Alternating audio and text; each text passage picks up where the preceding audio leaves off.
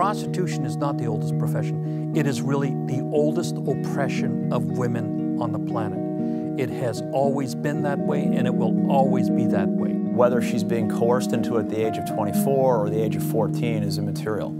Coercion is coercion. Rape is rape.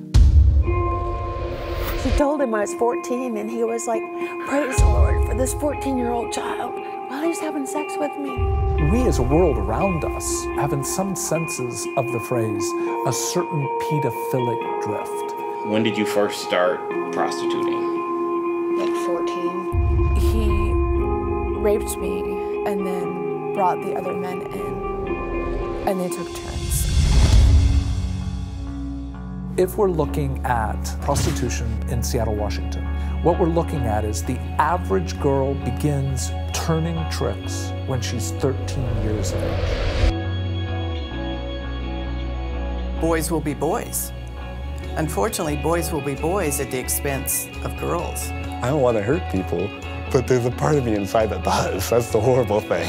Ridgway choked all of his victims from behind, saying it was more personal and rewarding than shooting them. I picked prostitutes because I thought I could kill as many of them as I wanted without getting caught.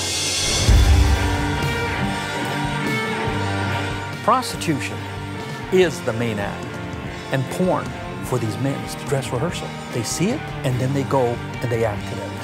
When a society demands more porn, it's demanding more prostituted women. You got the girl with a juvenile. It ain't just some piece of meat, it's a human being.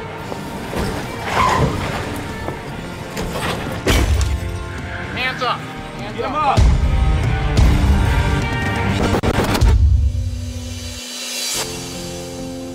Men are the largest drivers of demand of sex trafficking. We need men who will stand up and say that, I don't stand for that. We want to provide a complete A to Z, comprehensive approach to completely help restore these girls and get them out of life. I mean, you're precious. My heart hurts because you didn't grow up hearing that.